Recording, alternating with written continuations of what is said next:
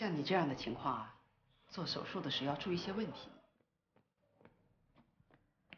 先生，哎，先生，哎，先生，这里是医院，不可以大声喧哗的。对不起，我要找你们这儿一患者，叫刘胜男。啊，已经进去检查了。她是我太太，她没有经过我的允许就要把孩子打掉，你帮我劝劝她行不行？你先坐着，行，等一下，帮我劝劝她啊，谢谢。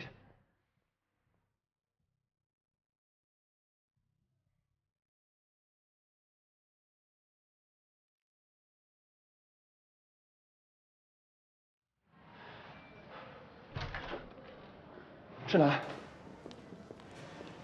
来，我拿，哎，我拿。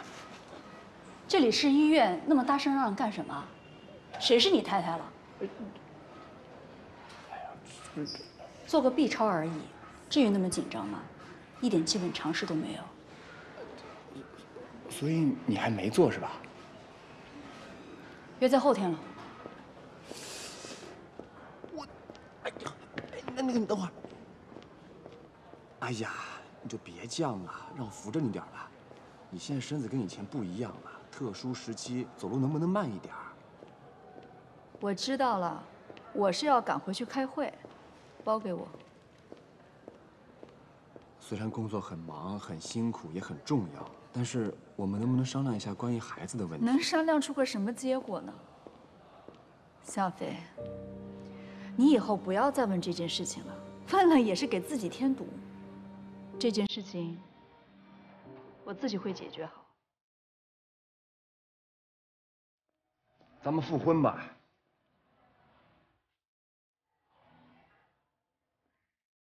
这件事我想了很久，我觉得咱们俩还是复婚吧。如果咱们俩复婚之后，孩子就不会像我这样，他会有爸爸，他会有妈妈，他会有一个自己的家庭，他会很健康的成长。我希望你考虑一下。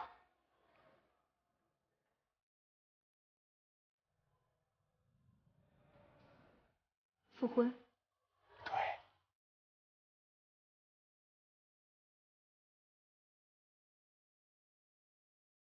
婚姻是我们俩之间的事，跟孩子无关。你的复婚是为了孩子，为了你心中的内疚，却不是为了我。我不希望你有任何的误会。我跟你说出复婚这个事情，我不仅仅是为了孩子。最近我经历了很多事情，我也想了很多事情。我很了解你，你因为熟悉而厌倦，又会因为有距离而又产生新鲜感。但是过了半年、1年，又会因为孩子的出世引来一系列的麻烦而又产生厌倦吗？然后呢？再离婚？我不想再这样。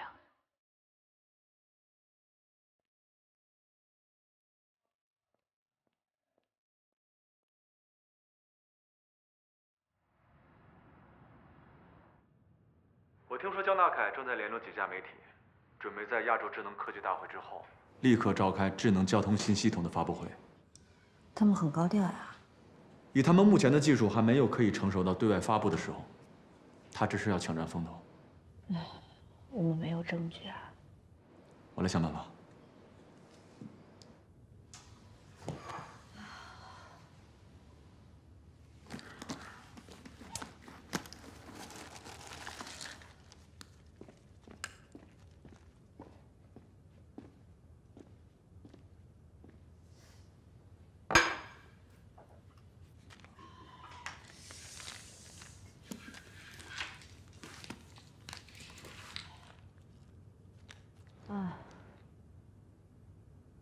你又头疼了？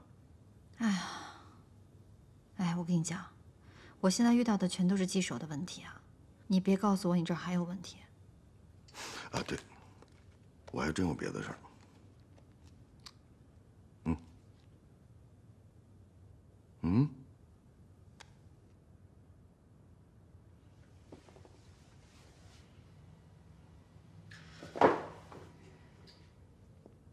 我等的就是这个。头不疼了？不疼了，没事了，我走了啊。哎，手机给我。哦，对，这是你的，这是我的，再见啊。子夜找到了关键的证据，智动科技把 demo 交给组委会的时间比我们整整早了4个小时，所以应该不是从组委会流出的。比咱们还早了4个小时。所以内部是唯一的可能了。许多，咱们公司内部不可能会有问题。他们几个跟了我这么多年，就即使是内部问题啊，他们没有任何人可以进入我的电脑系统啊。还有一种可能，是智动科技那边突破了我们的安全系统。绝不可能。我想一个人待会儿，注意安全。好。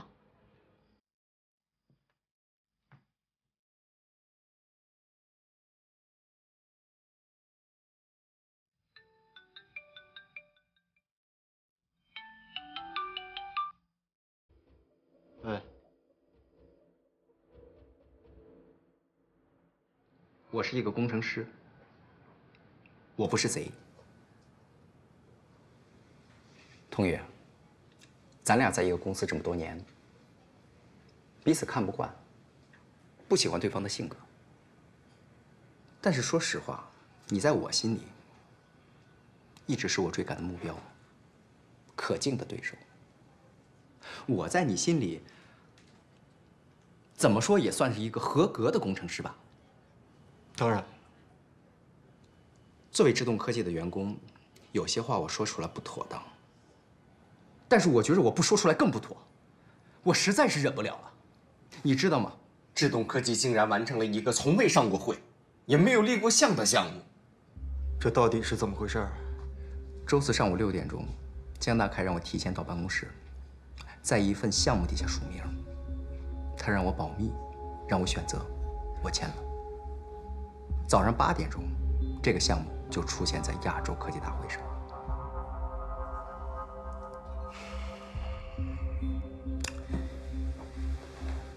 你知道是谁把这个项目拿给江大凯的吗？我不知道啊，我当时就以为可能是外包公司的项目，反正白来的面，那不要白不要呗，我就签了。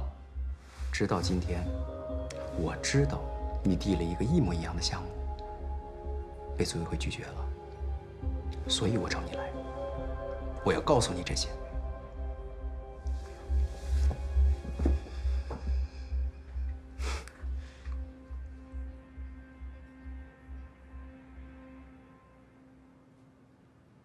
我没有想到你会怎么？你没想到我会这么坦诚吧？没想到我会帮你吧？对，咱俩斗了这么多年，我知道我没赢过。后来你从公司走了，我却觉得你还没走。我觉得公司处处还都有你的影子，所有人都在讨论你。你知道我多羡慕、多厌恶这种感觉吗？现在公司里没人讨论你了，我却觉得我开始怀念这种感觉了。我觉得自己特没意思。上次我来你公司绝对是路过啊，但是就是那么偶然的机会，我看到了你的公司。我回去路上我就想，怎么样才算是为了自己的梦想而奋斗呢？而不仅仅是为了那点钱。然后我就摇摆了，直到今天，我彻底对江大凯、对智动科技失望了。我觉得，我也应该寻找我的下一站了。李工，